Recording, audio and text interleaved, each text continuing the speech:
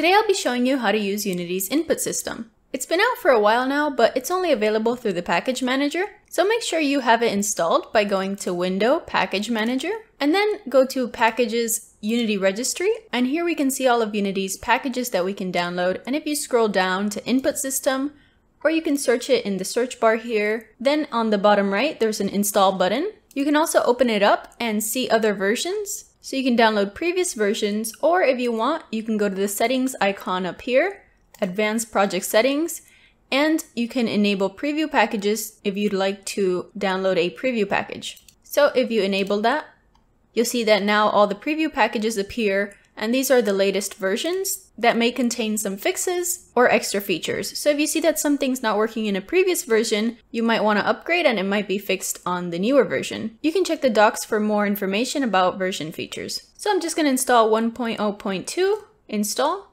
Then here click yes. It's going to restart the editor, and restarting the editor installed the input system into our project. One last thing I want to mention is that in the input system, they have some samples you can download if you want to see how something's done. Rebinding UI, on-screen controls, custom device, simple multiplayer. So exit out. So there's a couple ways how to use the new input system. I'll be showing you some of them, and then I'll be telling you which ones are the recommended ones. So what's good about the input system is that it separates the input and the device. So it's kind of an abstraction layer for your input, and that makes it easily transferable between different pieces of your code. So in this case, you can have your input in a central place, and then have other scripts access it easily if they need that input information. And what's great about the input system is that it's very cross-platform friendly, which I will show you in a moment why it's so cross-platform friendly. So there's a couple ways to use this. First, I'm going to make a scripts folder, right-click, create scripts. And then what we can do is right-click and create an input action asset.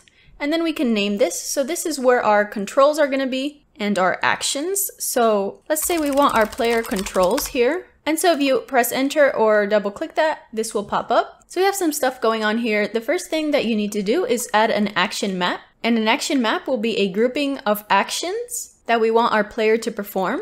So let's say we add an action map here, and let's say we want this player to perform certain actions on the land. So you'd have an action land map, and let's say you have different controls for another area, such as a water area. Then you can create another action map and call that water, and then you can switch between these two action maps depending on what section of your game you're on. So I'm just going to right click and cut this. So if you click your action map, you see your actions. So this is what you want your player to be able to do. So for example, if I press F2 here, I can rename this move. We want the player to move. If we add an action up here with the plus button, let's say we want the player to jump. And let's say we also want this explosion effect, explosion. So these are our actions that our player can perform. However, we need to bind controls to it, or else Unity won't know what control will activate this action. So if we click the jump one, for example, on the right, you see we have this action type. There's 3 that we can choose from. Currently, it's a button, which this is perfect for jumping because it's just one button that we want to press. However, there's also value and pass-through. If you click value, for example, you'll see we have a control type here. And value lets you select any one of these types. So let's say you want your action to be a type of vector 2, which we'll need to do that for our move. Then you can select vector 2, and this action will return a vector 2. So you can choose any one of these that you may need. Integer, quaternion, touch for touchscreen, axis, and this returns a range of numbers on one axis. So in this case, let's just choose button. And if you're wondering between value and pass-through, value does a disambiguation process, which if you have multiple controls connected at the same time, it basically selects a main one, while pass-through doesn't select the main one and just receives all the input. So in most cases, you'd want value because the player would only be using one control at a time, usually, and would need to select a main control. So for now, I'm going to select button. And if we go to no binding here, we can select a path for our binding. So here we can type it in directly. Let's say I want the space bar. I can type it there, or I can press listen, and then I can press it on the keyboard and click it there as well. Now this is one binding. So whenever this is pressed, this action will be executed. And what's good about the input system is that it's event-based. So the input system supports certain events. It has a started, performed, and canceled. So when your action has been started, so in the case of a button, when we start to press it down, it'll issue this callback called started and performed, and we can subscribe to those callbacks. Basically, we listen to the input system and listen to when these are executed, and then we can do certain things depending on when these are executed. And then there's canceled, which means we have lifted our finger from the button. And so depending on the type, so value, button, or pass-through, these callbacks might be issued at different times. I have a whole video on this if you're interested. The link is in the description. But what's cool here is that if we go back to the jump, we can add another binding here. And now, for example, we can add a gamepad binding, and let's say we want the button south of the gamepad to trigger our jump. So a gamepad is just like a controller. Or if you want to be more specific with your gamepad, instead of a gamepad, you can add an Xbox controller directly. So you can add the A key of the Xbox controller if you'd like. And pressing any one of these will trigger this action. So if we go to move now, we can set the action type to value and the control type to vector 2. So this is a little bit different for keyboard. For example, if we want to use a WASD or arrow keys, there's no real way to bind one key to a vector 2. So what Unity has done here is that you can press this add binding here, and we can add a 2D vector composite. And I can just name this WASD. I'm just gonna cut this one. So a composite here is a grouping of different bindings, and you can add in a binding for each one of these. So if I press listen, W, on the down, I can go to path listen S, left, path listen A, and right listen D. So now I have the WASD mapped here. And what it does is that the composite sources these values. So it listens to every one of these and then combines them into a vector 2 so that you can access it correctly. So in this case, up and down is on the y-axis of the vector 2 and left and right is on the x-axis. If you're pressing left, it returns -1 on the x. And if you're pressing right, it returns 1 on the x of the vector 2. And if you're not pressing anything, it returns 0. So what's cool here is that you can add another 2D vector composite, and let's say you want arrow keys to also activate this move action. Then you can bind these arrow keys here, listen, up arrow, down arrow, left and right. And once again, we can add another binding, and this time we can go to gamepad and add in one of the sticks, which is one of the joysticks on the controller. So let's say we also want to move with the controller left stick. So what's great about the input system is that we can easily support cross-platform controls by just quickly adding a binding to our existing actions. And the code that we'll use to access these doesn't change, whether it's on PC or on PlayStation or controller, unless you want something specific per platform. And for the explosion, I'm just gonna add a binding of E here. One thing I wanna mention before we continue is that there's something called interactions and processors. With interactions, let's go to the jump here. The interactions will basically determine when these actions are executed. So for example, if we have a hold interaction, we'll have to hold down the key for a certain time, so hold time, which is 0.4 seconds, and only then will this be performed. You can deselect the default value and put in how long you want there. And the press point is basically how hard you need to press it, which for a keyboard button doesn't really matter because it has no sensitivity, but for a controller, you'd have to press it past the halfway point of a trigger. For example, on the back of the controller, there's the triggers that change values from 0 to 1. In this case, you have to press it more than 0.5. Additionally, you can open the input settings and create your own settings asset to set some default values for the input system here. And then for processors, these just process your values after they've been received. So for example, if you want to clamp, invert, or normalize this value or scale it, or add a dead zone to it, then you can do so here. And I have some videos on this if you're interested. And last thing I want to mention is that if you have a float value, for example, a button is a type of float since it only returns one value, you can add a axis here, or you can add a modifier, which I have a video that goes over this, but it's kind of like a combo where it'll be executed if you press both of these buttons at the same time, the button and the modifier. And once you're pressing both of these, it'll give you the value of the button. So this would be good for sprinting with the button being W and the modifier being shift, as an example. Additionally, if you want more control over the different devices, you can go up here, no control schemes, click it and add a control scheme. So let's say, for example, you're making your game for mobile and for desktop, you can have a desktop control scheme. And here you can add in the required devices that you need for this input to work. So for desktop, I need a keyboard and I'd also need a mouse. And you can make these optional or required. And once you save your control scheme, you can access it there.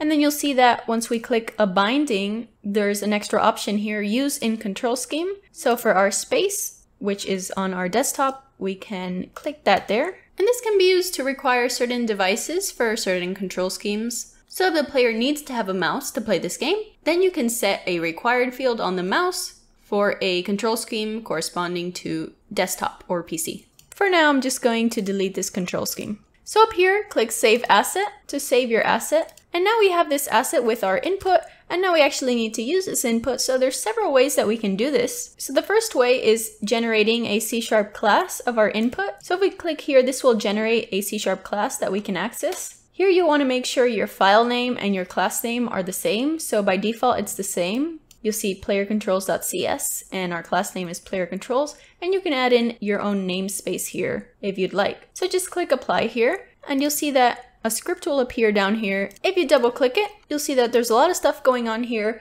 These are the actions that we made in our input action asset, and they've been converted to a type of JSON format. So you can see we have our map, our land map, and our move and jump and explosion here. And here are the bindings, WASD, up, down, left, right, and it just goes on. And here they're just accessing some of your action maps and actions. And these are some of the functions that you can call if you have a reference to the script. You see you can also add a mask to your binding, which you can use if you want your binding to be visible in a certain action or map or asset, but you don't want it to be visible in another map, which you can find more information on the documentation for this. But you see here that it's just constructing these functions that we can use. These are the events that we can subscribe to, started, performed, and canceled, and it just uses some sort of wrapper on the input system. Additionally, they create this interface that you can inherit from, and you can derive these functions that will be called when you move, jump, or on explosion. So I'm going to show you this way, and then I'm going to show you how to use the player input component, which is the recommended way, but it's very similar, the code. So if you right click, create C# script, let's call this player controller. All right, so here I've erased the functions, and if we get a reference to our player controls. So first we need a reference to our player controls, private player controls, player controls. So make sure you pay attention to the capitalization here. Then I want to instantiate these controls because this is just a reference to the class, but we don't have an instance of the controls. So we can do player controls equals new player controls. So you'd think you're done, but you need to actually enable the action map if you want to read the input from it. So what I usually do is that on the onEnable function in mono behavior here, you can do player controls dot enable. And then in the onDisable function, we want to make sure to disable these controls. So onEnable is called when the script is enabled, and this is called when the script is disabled. All right, and so I want to make sure that these are enabled before I use them. So I'm not going to put any of the actual logic in awake, but instead I'm going to put it on the start function. So there's two ways that we can use this. We can either subscribe to the events and listen for when our input is being triggered and do something when it's triggered one time, or we can continuously read our input as you usually do with the old input system. So in the update function here, we can do player controls dot, and then you can see all of the stuff we can access here. So we can access the asset itself, which it shows you what it returns here, the binding mask of our player controls, the control schemes available, devices, and our action map, land. So we can do playercontrols.land dot, and then you see we have our different actions here, explosion, jump, and move. So for example, if we want to know our move values, we can do dot move, and then we can do dot. Make sure to read all of these to see what you can access here. You can access the bindings or the map, but what we want is the read value. Dot read value, and then what we're gonna do here is we're gonna put this bracket, and we have to put in the type of what we're expecting. So we're expecting this to be a vector 2, so we have to do read value and then vector 2. And then here we can just do vector 2 move, and then we will receive our move input. So you can do debug.log here and move, for example. Similar to the move, we can do playercontrols.land.jump. And then we can do either read value float, this is a button, so it's going to be a float, or I'm going to copy this. If you want to check if it has jumped, so if we have jumped, dot jumped, we can do the same thing, dot read value float equals 1. So if it equals 1, it has jumped. Or here we can do triggered. So triggered will be true on the frame that it has been performed. So when we press our jump key down, this will be triggered. All right, and you can test that out if you'd like. You can do a simple debug.log and print out jump. And I'm just gonna comment these out here. Then you can make a new game object, create empty. Then you can right click and create an empty game object on the scene. Gonna call this player. And then we can add in our script, which is our player controller script. So in the console, you'll see that our moves are being printed, which there's a lot of values, so we can collapse that. So if I press WASD, you'll see that now the input is changing. And if I press jump, you'll see that the jump is printed out. All right, so that's how you can read the value directly.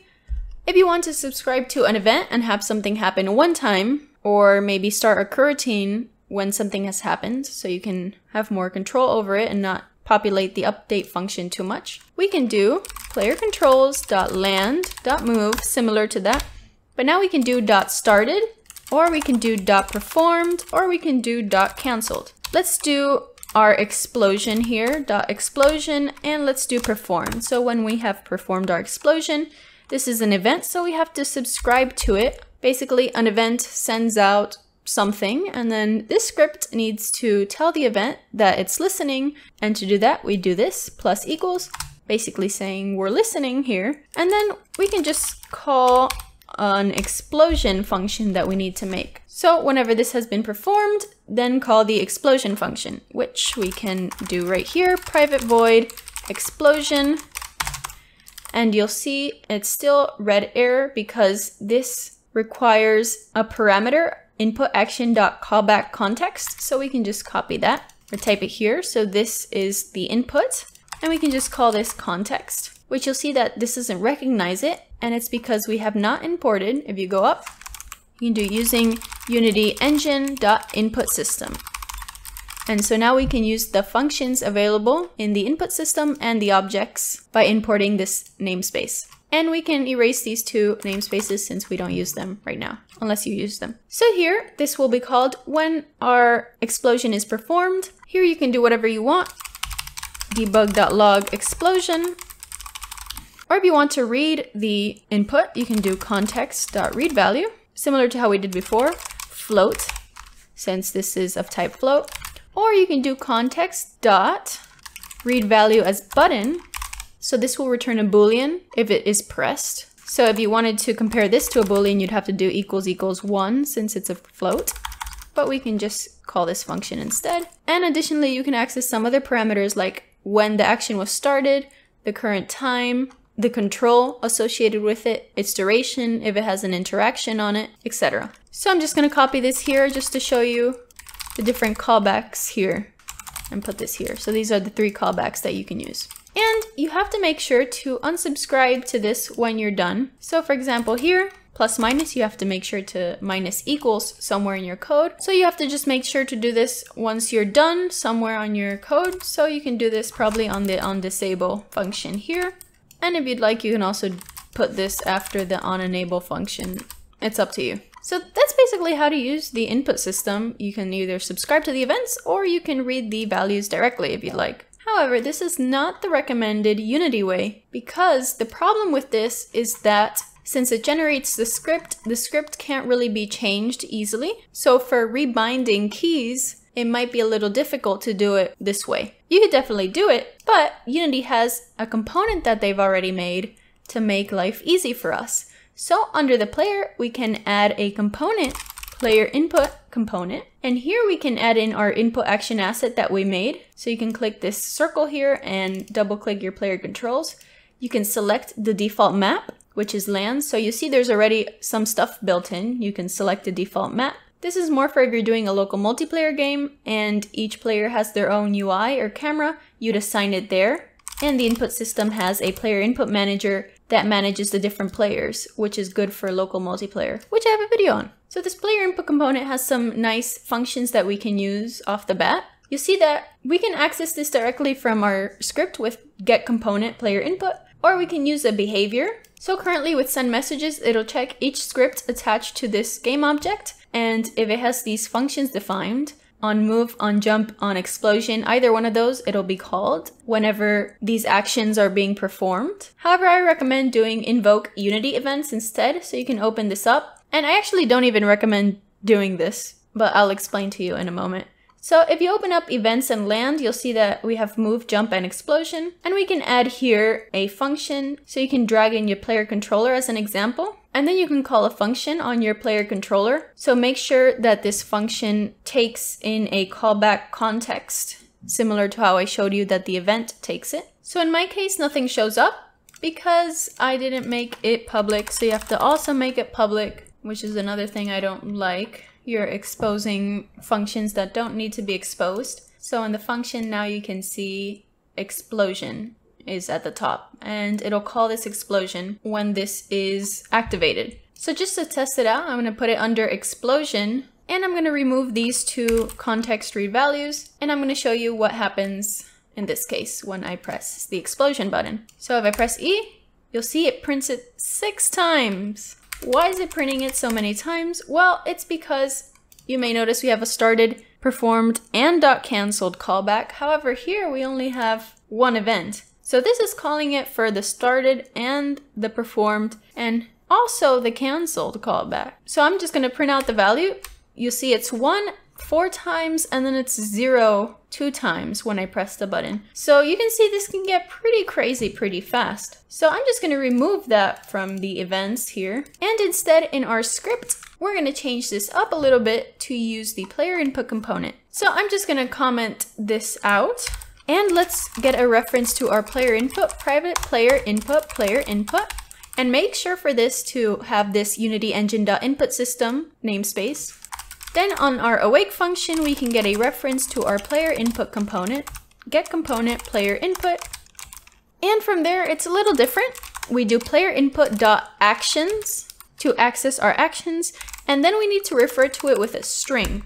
So in this case, we need to refer to our jump action with a jump string, and then we can do .readValue, float as usual, or we can subscribe to those events, .started, performed, and cancelled. However, you'll see that using a string can lead to some unnecessary bugs if you mistype it many times.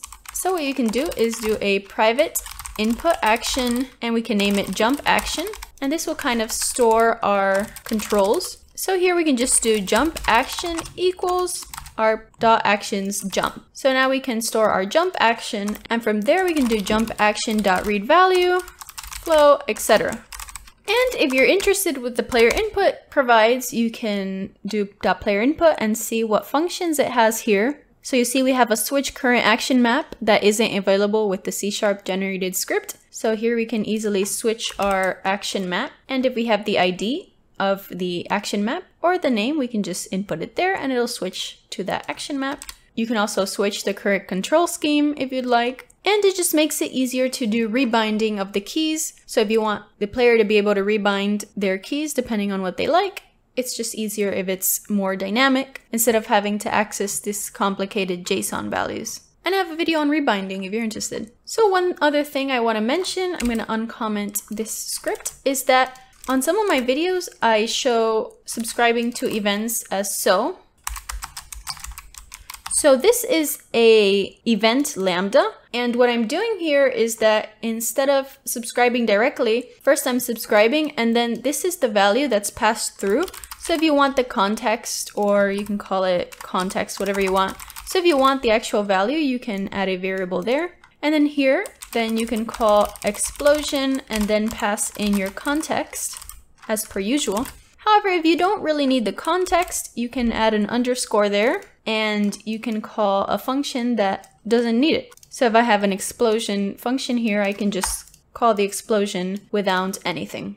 Or if you don't want to call a function, you can just do some brackets and do like debug.log or whatever you want here. The issue with this is that it's a little hard to remove the Lambda event handler, which means unsubscribing from it, since you don't have a direct reference to the function that you're calling. In this case, you do when we do it this way. And so I'll link this in the description if you're interested and want to tackle this issue. But a lot of people just have this helper function that takes in the context, but doesn't actually do anything with it. And so yeah, that's the basics of the input system. Last two things I want to mention is that if you have UI, so let's add a text, for example, make sure to go to the event system and replace the old input system module with the new one. You just click that button there. I have a more detailed video on that. And there's also this window analysis input debugger that comes with the input system that you can easily debug your input with. For example, if you click the keyboard, you can see all the keyboard keys and it'll show you when they're being pressed, which I have another video on this. Additionally, if you're migrating from the old input system, Unity has this nice documentation that you can see where they show the previous and how it translates to the current. And what you might find interesting here is if you want to check if there's any key being pressed, you can do keyboard.current.any key is pressed. Or if you want to check if a current mouse button is checked, you can do mouse.current.the button and then dot is pressed. And you can see that if we just put this here directly, we can access that value. Additionally, if you want to tell when any key has been pressed down, you can just use was updated this frame instead of is pressed. If you're interested in touch input, I have a whole other video that covers that I'll link in the description as well. And so some other questions I get are how to use .get access raw with the new input system. Unfortunately, you can't do that. Instead, you can just read the unprocessed value by doing .read unprocessed value, and then you can do whatever you want with it. You also have this button control.is pressed, which you can use if you don't have a binding and you just want to check if a certain button is pressed right here. And you also have this was pressed this frame, along with was released this frame. So for example, mouse.current.left button dot, and then you can do was pressed this frame, or you can do was released this frame, or is pressed. And two other things I want to mention is that if you don't want to use the input action asset, there's two other ways you can make input actions. Then here you can actually reference an input action or an input action reference.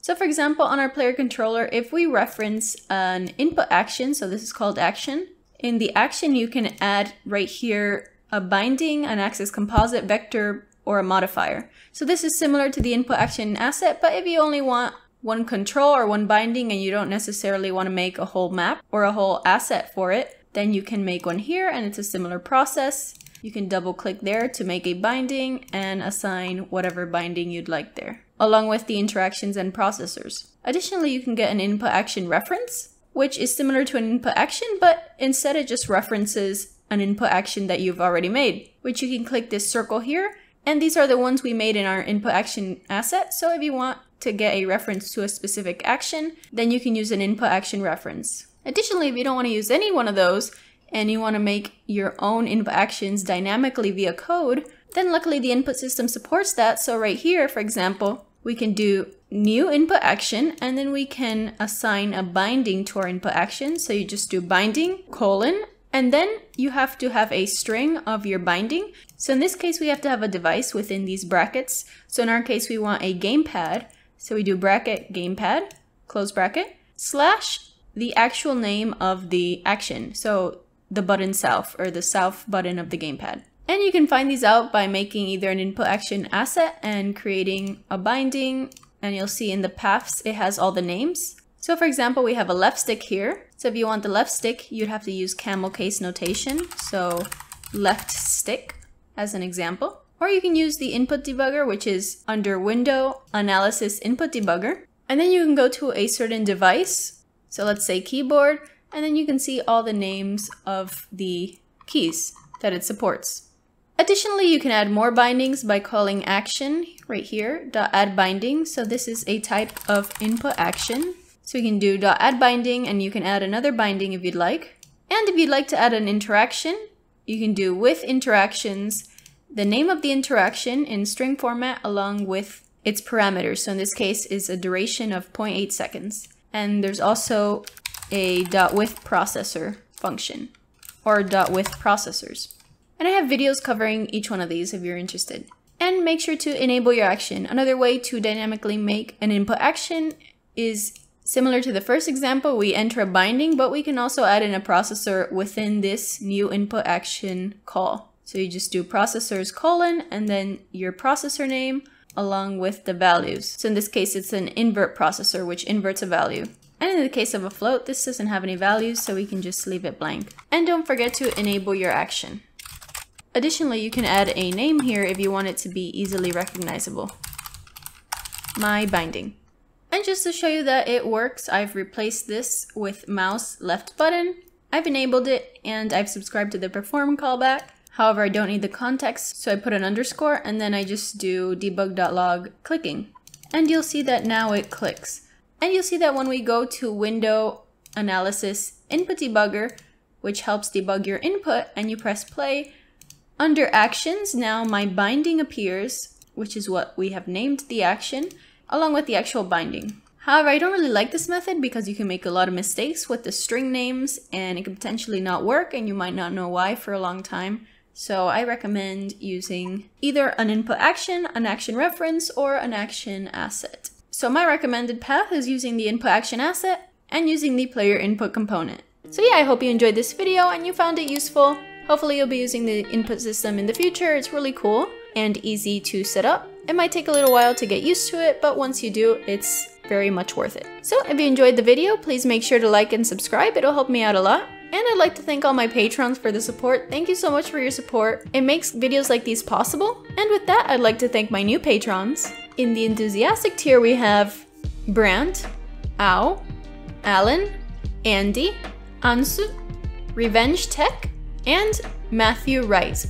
And I apologize for some pronunciations that I might have gotten wrong. Thank you so much again for all of your support. It is really appreciated. And if you're interested, the link is in the description. I offer source code early access and an exclusive Discord channel, along with some other perks. And if you're not already on the Discord channel, you can join. The link is in the description. You can chat, post memes, or ask for help. So thank you so much for watching once again, and I'll see you next time.